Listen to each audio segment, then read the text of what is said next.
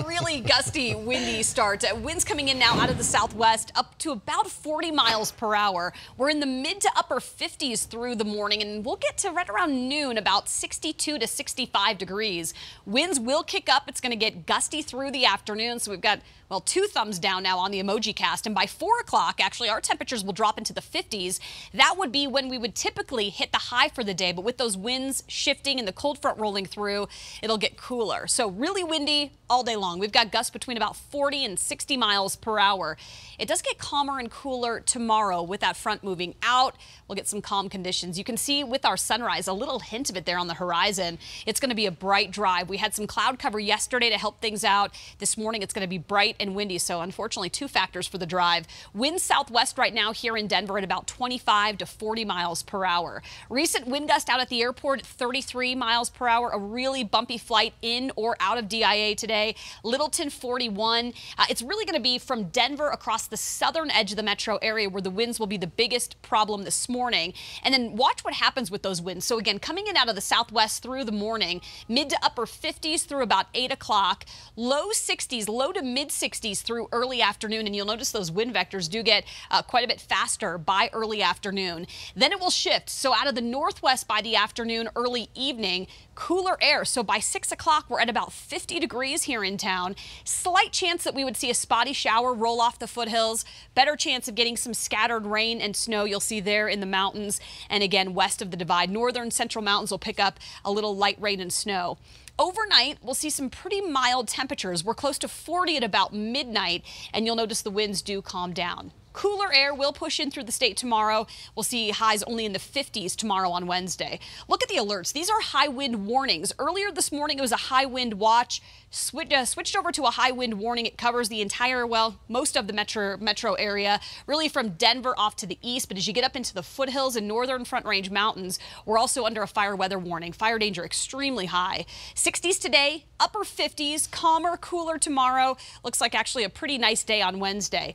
Then another windy one, unfortunately. Thursday with this next storm, it's going to be a bigger, stronger system, quite a bit colder too. We'll go from upper 60s on Thursday to upper 40s on Friday. So a good 20-degree drop through the end of the week. Likely we'll see a few scattered showers, even a few thunderstorms on Friday afternoon. That's going to switch over to snow by early Saturday. Then skies will gradually clear. So my pick, Jace, of the week, and obviously not too hard to pick. Monday. Sunday. You're going with Monday. Well, Monday's pretty good too, yeah. There you go. We do have some very strong winds. Lisa's been talking about the strong winds. We have some high wind advisories and some alerts. Southbound I-25 is still closed south of Pueblo, and that's for a rolled over semi that was blown over because of the strong winds. And they also have a high wind advisory not only there, but also on I-70 heading west of town, basically between Golden all the way up to Gypsum, which is going to be a little bit west of Eagle. From the camera up that way, you can actually see here at Idaho Springs, the camera doesn't bounce around too much, but they do have the high wind advisory for the folks that'll be driving up that way on I-70. Here in town, it's not too bad. 225 looks okay. You can see it's about 10 minutes on the north or southbound side. And that camera right there at Parker Road and I-225 looks okay as well. So far, so good on the highways. Yeah, it is gusty here in town, but the winds are really a big problem to the west and the south. At 5:20, we have your daily checkout at DIA. Parking looks good. All lots are open, and security wait times not too bad either. North Security Gate is the worst at 16 minutes. Well, Kendrick Lamar just did something no rapper has ever done before. But first, cell phone video captures another incident at a Starbucks where someone says they were discriminated against because of their race.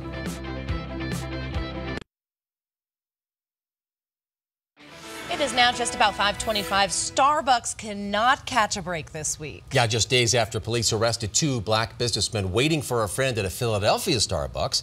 Now there's some new video shows an ugly confrontation at a California Starbucks. Brandon Ward says a Starbucks employee wouldn't give him the code for the restroom, telling him he needed to make a purchase. Well, Ward, who is black, said that he would buy a drink but needed to use the bathroom first. But the employee still refused, and that's when Ward says a white customer walked in without buying anything and got the bathroom code. Before you made a purchase, they let you use the restroom, right?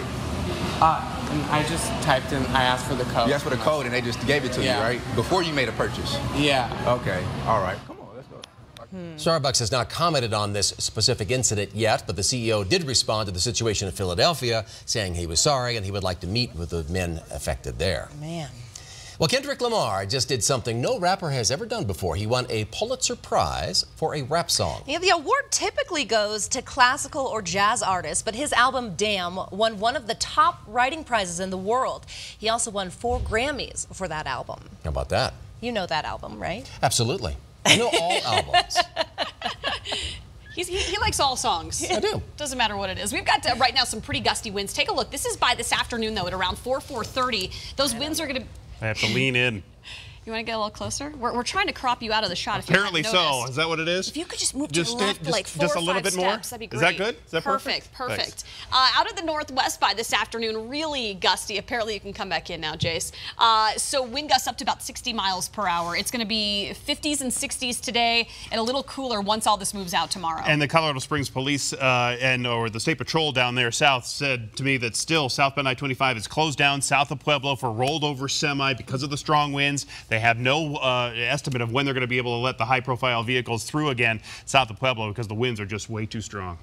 All right, it's 5:26 now. A new report is out this morning that shows how ready Colorado truly is for handling a public health crisis. Lawmakers are finally getting to a bill today designed to keep parents out of the dark. And a skier tries to stick a cool trick, only to land himself facing felony charges. We're back after this.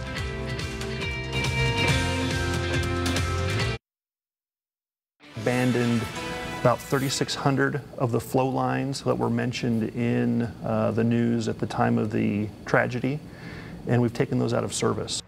Right now at 5:30, it's been 1 year since that deadly explosion in Firestone, and lawmakers still aren't done trying to reform the oil and gas industry in our state. Students across the country are planning on walking out this Friday in honor of the 19th anniversary of the Columbine school shooting.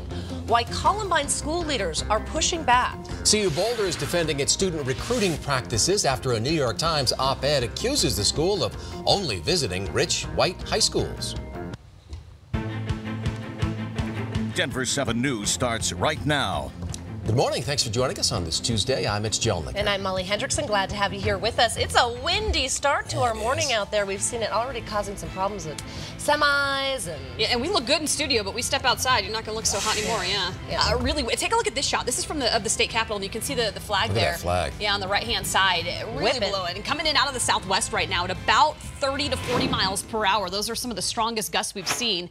Here's what that means. As far as temperatures go, early on, very mild. We'll be in the upper 50s to even some low 60s. When we started out on air this morning at 4:30, it was 60 in Denver. It's got a little cooler since then, but we'll see upper 50s to low 60s through early afternoon. A lot of sunshine. The winds are going to get, well, unfortunately, windier as the day goes on. We're going to stay windy through the afternoon, and then look at how much cooler it gets by 8. Once those winds start to shift by late afternoon, early evening, we'll be in the 40s by about 8 o'clock.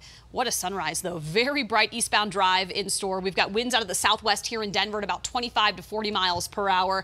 You'll want 2 hands on the wheel today, and even gustier as you get south of Denver. That's where some of the speeds have been at about 35 to 50 miles per hour with that southwesterly wind. Now, Jason, coming up in just a few minutes, I'll show you what our wind futurecast looks like, how things are going to progress as the day goes on, and then just how much cooler it gets once this front rolls through. And you can see what the winds are doing down to the south. It's moving the camera around a lot, and we do have that blown over semi that's just south of Pueblo, and unfortunately southbound I-25 is closed. It's also closed to any high-profile vehicles, semis, big vehicles, anything like that south of Pueblo because of the strong winds and the blowover risk there. Same thing here on I-70 heading west of Golden all the way up to Gypsum, so some strong winds expected there. Here in town, it's actually not that bad. Yeah, it is windy for us here this morning, but at least we're driving in okay shape. 15 minutes across C-470, 10 minutes here on 225, and that drive to the north side, not too bad just yet. Maybe 15 minutes there, and from the camera in downtown Denver, you can see that the camera not shaking around too badly as traffic just starting to get busy here at 20th. It's 5:32 now. It's been 1 year since that deadly house explosion in Firestone, which was caused by gas leaking into the basement from an uncapped flow line. And what you see behind us is what it looked like then. And this is what it looks like now. Just an empty lot, a reminder of what happened. And since that explosion, the oil and gas industry has come under intense scrutiny and will soon have to follow a new host of rules. Nicole Brady's in Firestone this morning for us. Nicole, many are still calling for more to be done in the industry. Yeah, everyone wants assurance that they're safe, especially the neighbors right here along Twilight. They look at these markers every day, marking the spot where Mark Martinez and Joe Irwin lost their lives last year along with their 2 pets. They were killed in that explosion 1 year ago today, caused by that flow line that had been abandoned and should have been capped. So since this happened last year, the oil and gas industry has tested over 100,000 flow lines. But one thing we still don't know, and a lot of people want to know, is where exactly all these flow lines are. And there's been a lot of controversy over that. These flow lines, again, are connected to wells, and when they're abandoned, they should be capped and marked off. But after the Firestone explosion, many people called for a mapping system that would show where all these flow lines are.